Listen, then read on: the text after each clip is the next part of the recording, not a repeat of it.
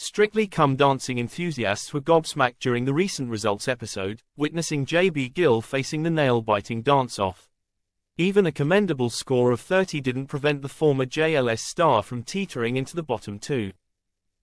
The atmosphere was tense as JB's name was called out, leaving professional dancer Nikita Kuzmin visibly stunned with his mouth agape. The ex-boy band member had to hit the stage once more, delivering his jive performance alongside his Strictly partner, Amy Dowden.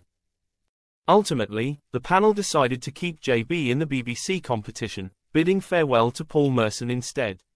While appearing on It Takes Two with Fleur East, JB opened up about his showdown moment. Fleur asked, "How did it feel to find yourself in that position?" His response to the BBC host was candid as he replied, "That was it, I mean we got 30. So it wasn't like we got a chamois score.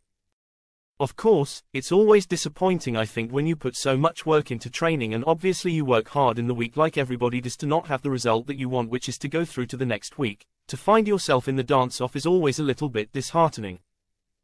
JB continued, highlighting the intensity of the contest. "It's not what you're looking for, but the level of competition this year is very, very high.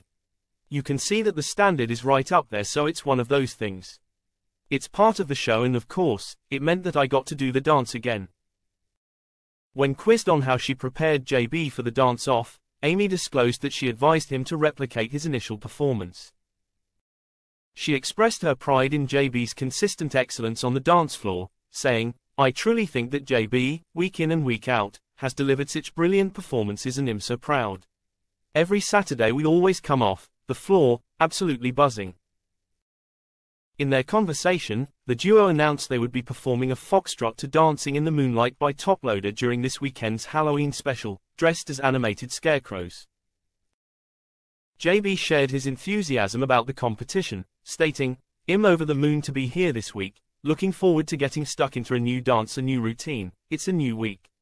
Last week is done, it is what is it, and we live to fight again." Currently, the JLS sensation ranks 8th on the leaderboard, with several couples achieving scores in the 30s.